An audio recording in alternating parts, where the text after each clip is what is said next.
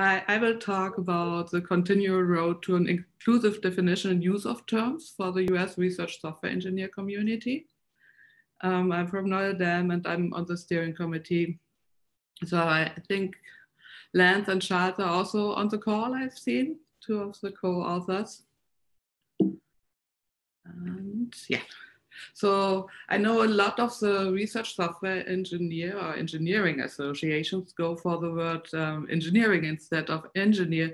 And we discussed it at the beginning in the US also, what we would like to do. And like the other organizations we thought about, it's a community-driven organization. So should we emphasize the people and the community or the discipline? If we emphasize the discipline, maybe we get more people who are also outside but are interested in engineering. But emphasizing the community and people seemed for us a little bit more straightforward. So, but also are people, so these are the questions we had, and we are not sure whether we solved it by using now engineer instead of engineering. And we are happy to hear opinions about it. So are we inclusive for people interested in the community, but not RSEs themselves, as they here Research Software Engineer Association? And we want to be inclusive, of course, for universities, laboratories, knowledge institutes, companies, yeah, other enterprises, which are using research or needing research software engineers. So do they see it the same way, or would they be more attracted by engineering?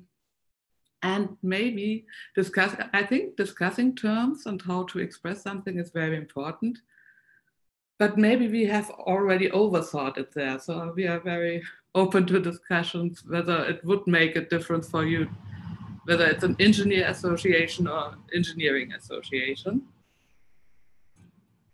And if we look at diversity, equity, and inclusion, so the keynotes, the source keynotes, as at the kickoff of the source events by Carrie Jordan and Marianne Hardy had really fantastic topics about it. And I really also like this: diversity is being invited to the party, inclusion is being asked to dance. And Carrie Jordan even sang the song, so I'm not so good in singing, I won't do that, but I like this picture. It's like if terms we are using attract people or make it open to people, the community open, then they feel at least being invited, I would say. Inclusion is then the next step. And if you have seen diversity or equity and inclusion talks, you might have seen this graphics already. It's really the reality, how it is shown in the graphics is maybe a little bit overdone, maybe not. Maybe in some situations it's really like that. Equality definitely, I think, is sometimes still like that. Everyone treated the equal way doesn't bring everyone in the same situation. So equity is something we want to achieve. And here it's called liberation, but it's also really inclusion. And we want to be in the game and not only the audience of a game. So Neil Chu Hong gave also an interesting talk at the second International RSE Leaders Workshop, and some of you might have seen the talk. And he looked at that RSEs, the diversity is even less than in STEM. And that is surprising because as Chris said at the beginning, he does not know people in the RSE community who are not nice, which is great. I love that statement.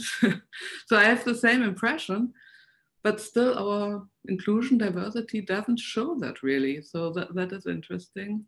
Sherry Pancake gave a keynote at PERC 20. I also really loved that keynote. And she came from the perspective that the people who are a minority, like she being in STEM as a woman, also have to put more effort into it to change the culture. And I agree too that probably really minorities are often in the situation that they have to put more effort, but we want to get away from that. So how can we change the culture? And also baby steps are contributing to that. So we thought about as a US-RSE steering committee, so I'm part of it, and we are nine people on the steering committee. We are not experts on the topic.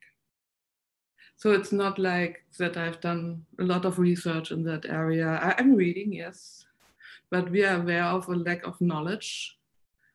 But we are open to suggestions how to increase, diversity, equality for ideas. That we are thinking about biases. Also, we have, and some are just really subconscious, and I will come back to that later. And there's research, of course, available on diversity, equity, and inclusion, and information and good practices. I will present a couple of them. And we have policies for documents and information on our website. There's always a phase for review by the community. So first of all, yeah, the steering committee looks at documents, but there's the chance for the community before it's really going out there. And there's always a chance, of course, to comment and say if we have overlooked something. So we are very open there. Our website is in GitHub. You can, write a pull request and help us with making it really inclusive and, address this topic. So our current definition, for example, for RSEs, and we mention the word inclusive in a way that we want to attract as many people as possible who see themselves in the role of research software engineers, who might be only interested to work with research software engineers, and only in really this meaning only, who spend a lot of time on programming, maybe researchers who are in between or who need software to really solve their research problems. So that is, we really want to support this community and to create more robust, manageable and sustainable research software. So we have a code of conduct. So that was also very important for us, that it's a welcoming environment. And like Chris at the beginning said, there's a code of conduct for the source events. We have it also for research software engineers, for all our events, for the whole community, for everything. We are organizing and also welcoming the community. And our mission statement also points to this inclusive definition of research software engineers. But that is the only point where we really say, oh, we are inclusive. So we are open to everyone, but we are not doing really active steps. So these are the three main topics of our mission statement. So we want to create a professional community to share knowledge, connections, and resources. We advocate for the valuable role of research software engineers, and we want to provide resources for the community. And we had this community call on this topic and how US-RSE could fit in a role to support this. And as I already said, so at the moment, what we have on our website is advocating that we are open, but there are no active steps to really further support it. So potential activities we discussed in this community call this month, it was at the beginning of the month, was that we want to add a page to our website with resources for members. That we, for example, all some hiring managers who are part of the community are more aware of that they're inclusive in the hiring process. And that we really also reach out on campus groups with student participation, for example, and talk about the RSE profession so that the community can grow. One positive example is, for example, the RSE Stories podcast. So maybe most of you, a lot of you have heard about it. The podcast is synergetic action between UK and the US, but it's internationally that everyone who's interested can be interviewed about her role in research software engineering. And it's a monthly podcast. And there's really diversity already in the people who have been interviewed, and that shows the diversity that is possible in the community. And we created a new Slack channel, so everyone who's interested to join this discussion. The goal is really to create a working group. And we have a blog post about the community call on this topic you can find here. So I will share the slides also after the talk, that you can find all the URLs. So if you look, for example, at terms and wording, and I found this at a bank for a hiring process, and of course that's a little bit further away from academia or from software engineering in between. But what I liked about it, that it's really, it's not dependent on let's say the profession you are hiring for, because this is really showing that it's important in all the different areas of hiring for different professions. And for example, so avoiding words that may convey stereotypes. And I would have never thought about for using words like competing or dominant for a job description, but more motivated and tireless. But that it's mentioned here, that is the second point. That shows that people have found job descriptions like that. And to show also, to avoid unclear and unnecessary requirements, that is very helpful for job descriptions, and to be really open to commitment to diversity and inclusion. That is topic 5. I like the idea of using you and us, that it's more a personal thing. And that it's the candidates, I can see that candidates react better on this personal of using these words. Avoiding using masculine nouns and pronouns is definitely something that is proven that more women apply if you avoid this.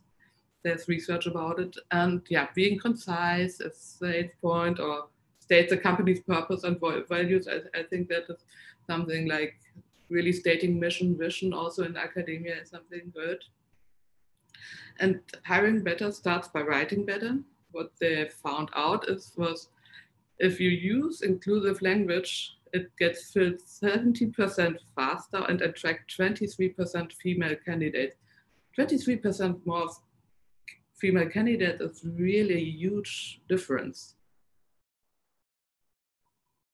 So if you look at this career karma, I really like how they present the material.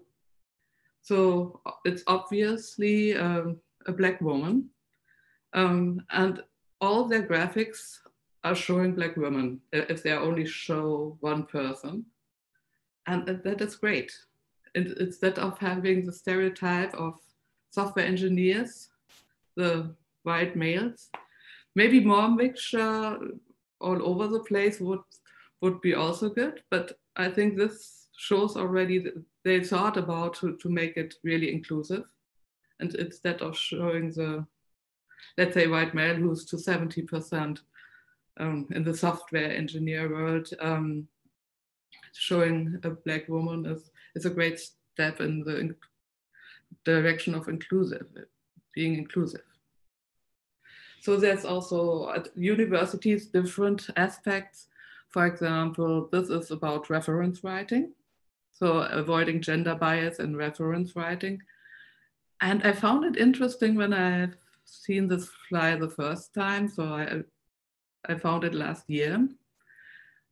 And it's interesting, I'm a woman, and I realized that I do somehow really the mistakes, but not on purpose, it's unconscious.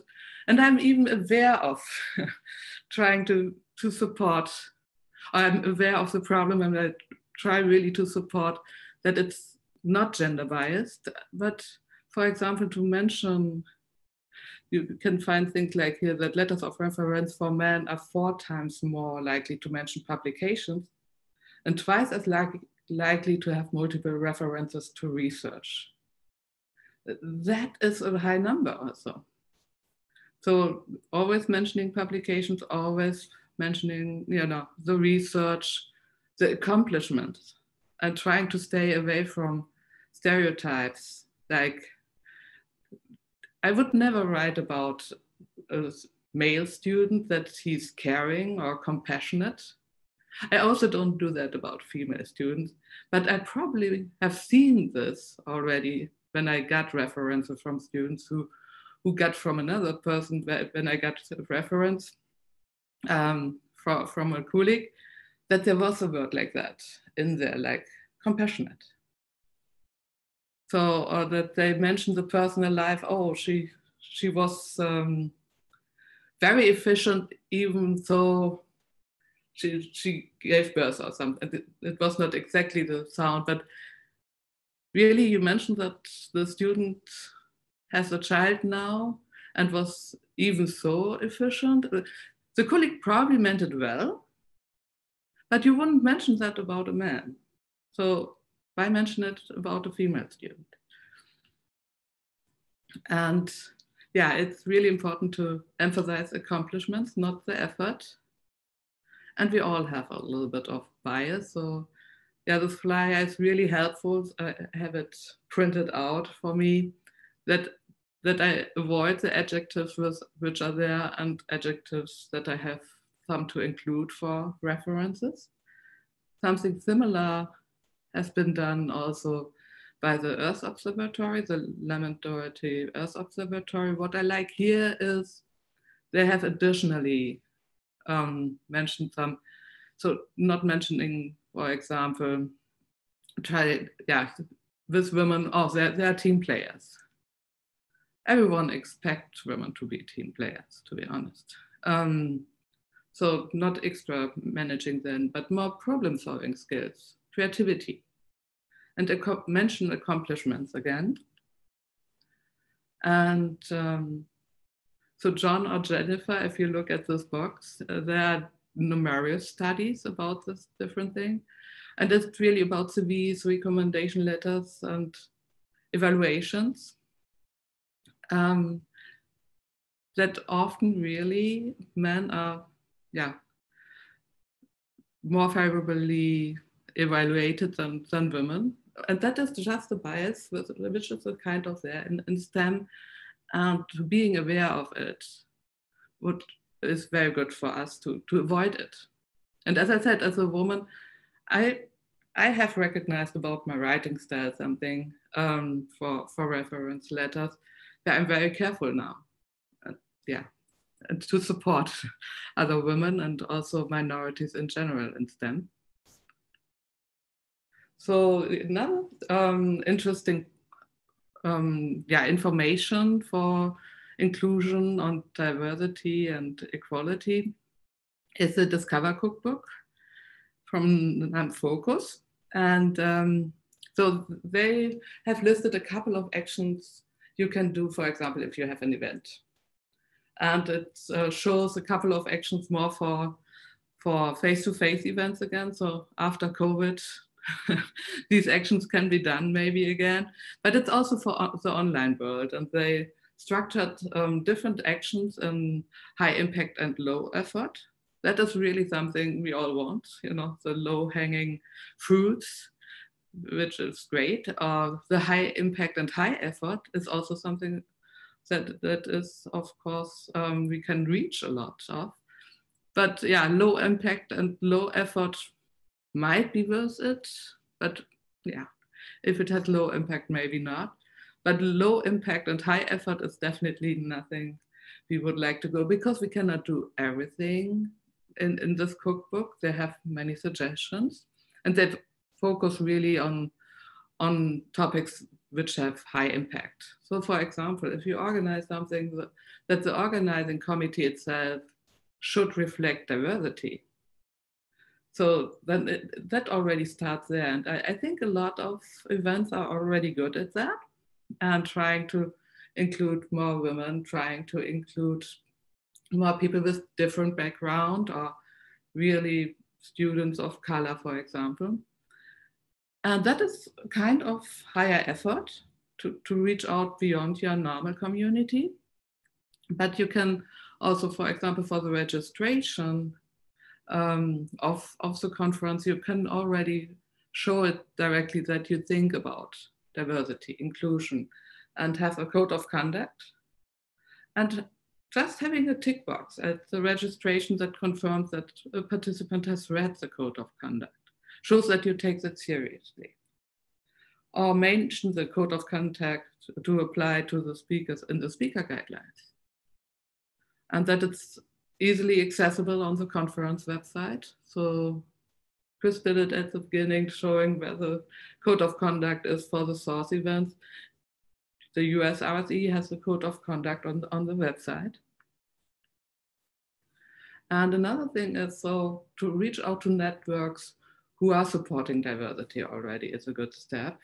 So there's the Alice Network, or the Women in HPC, National Society of Black Engineers. These are examples for really reaching out and trying, maybe to find people who are interested in research software engineering there from our community. So the next step for us is really that we would like to have a working group on this topic. So we created the Slack channel. We are collecting material. So everyone who has material that is interesting for us, we would be happy to receive it and to reach out to networks supporting this topic already. And one really, important method is what we have seen. It needs continuous actions. It is not done by one activity or one set of activities. And we are happy about any suggestions for us to improve this, or maybe there could be an international working group on this topic between all the RSE associations. So thank you very much for your attention. Thank you very much for that, Sandra. I think that that talk you mentioned by Neil Chuhong in particular was a wake-up call for me that maybe in the UK we've been a bit complacent about some of this stuff, and have been assuming we do better than average when it seems we don't. So I think it's really great that the US Society is taking a lead on this, and yeah, indeed, I hope this is followed up with international activities. I'd like to open it up to some questions now. I think, yeah, if you have a question either for Steve or for Sandra, then please feel free to stick something in the chat or unmute your microphone and go ahead and ask.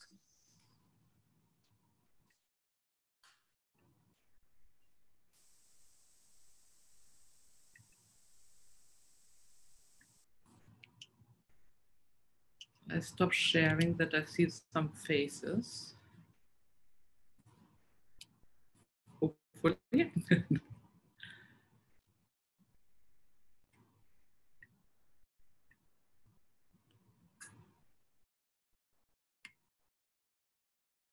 Chris, we don't hear you. You are muted. Sorry, got to do it at least once per thing. So there's a question there for Steve. It says, I enjoyed your talk, thanks. Have you considered a dry baseline text rather than MLK? Perhaps a medical textbook, many false positives, question mark. Probably not with regex, high precision, low recall, but spacey might get a bit squiffy. So I have thought of that, and it's probably coming to the next stage, and that's particularly good for textbooks. Those dry subjects are quite good for hypermony detection. So you might say, so hypermony is so a knife and fork are hypernyms, or the hyponym cutlery. So you have a lot of these kind of very descriptive texts that would be very good for actually developing a data set to test the hypermony relations. So that would be particularly useful. And yeah, I think as controlled data, as MLK, that'll be a perfectly valid approach, because they're completely non-violent at all. So yeah, I think that would be a good idea. So in terms of regex and spacey, so the original high permeability detection component was developed from regex rules, which I then adapted into spacey matcher rules. And then in the new version that's coming out soon, there's a new dependency matcher, which then actually looks, rather than the instance of the words, it looks for the instance of the dependency relations, which I think will dramatically improve the precision and recall of the high permeability relations.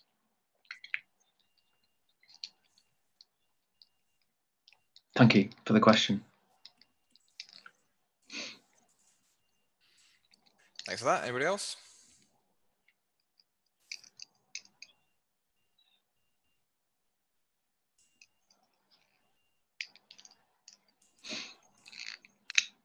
So maybe I can ask the audience who would be interested to be part of a working group regarding diversity, equality, inclusion. We don't know at the moment in which direction it goes, but that is part of the working group to define goals. What are really next steps we could do to improve the situation?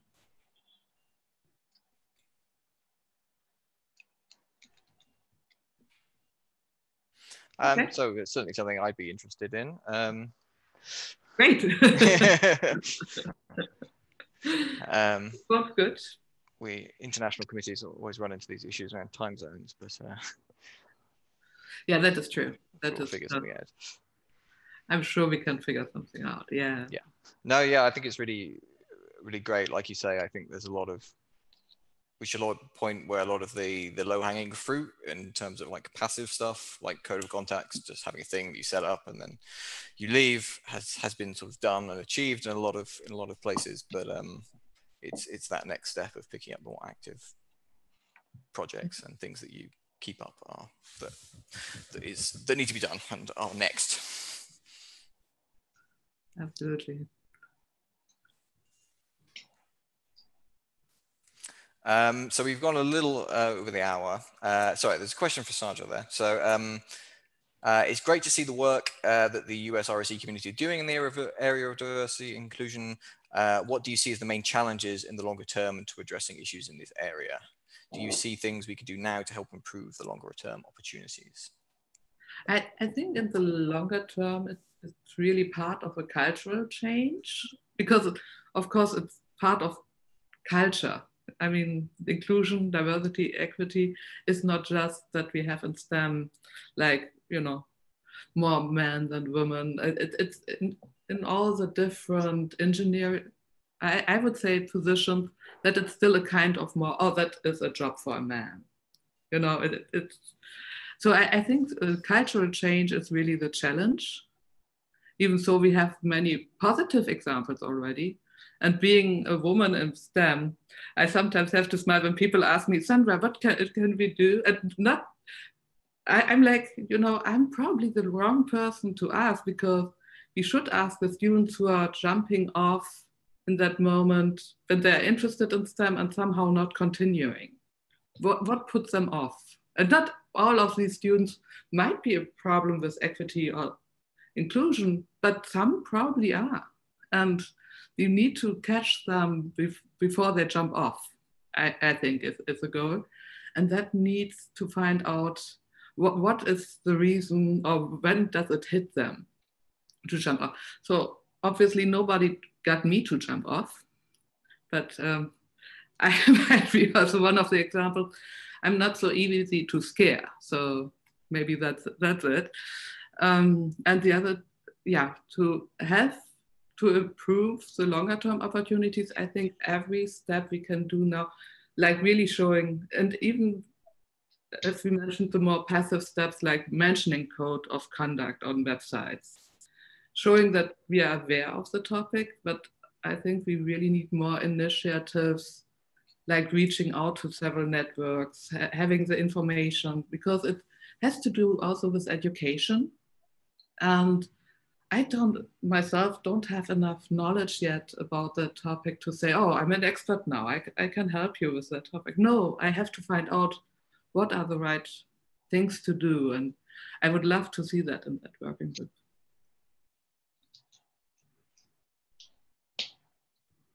And that would improve the longer term opportunities, I hope.